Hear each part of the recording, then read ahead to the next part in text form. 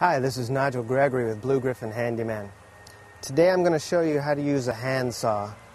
Now, when doing any sort of project like this, it's always important to wear your protective gear, such as eyewear or even ear protection.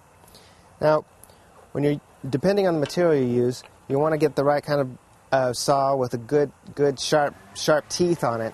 None of them missing or dull or anything. This one here is a little rusted. It could probably use some oil on it.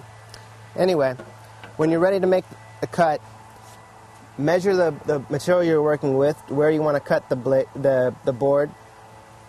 Take the saw and put it on that line.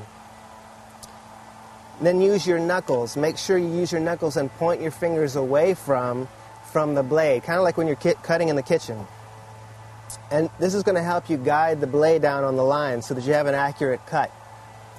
Then bring it down at about a 45-degree angle and slowly guide it down until you have a nice, the teeth are really into the slot.